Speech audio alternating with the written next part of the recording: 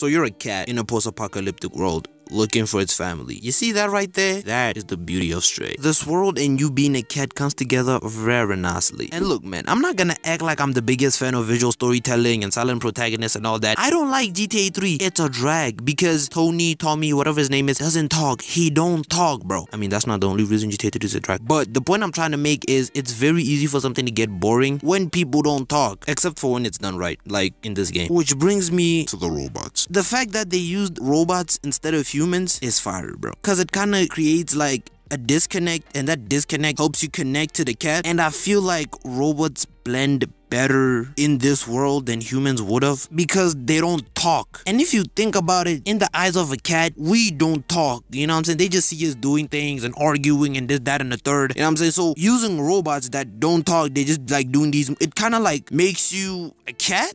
Like look, man, if they use humans, I feel like the game wouldn't be as immersive. So yeah, that's the beauty of Stray right there, I think. I don't know, but let me know what you think in the comment section below. And while you're down there, subscribe if you want to see more videos like this on upcoming games. And I've released an EP, link in the description. That EP is like 4 minutes long. It's dope, it's fire, you know what I'm saying? I got bars, so go check out the EP and link in the description. And I'll see you, Space Cowboy. Peace.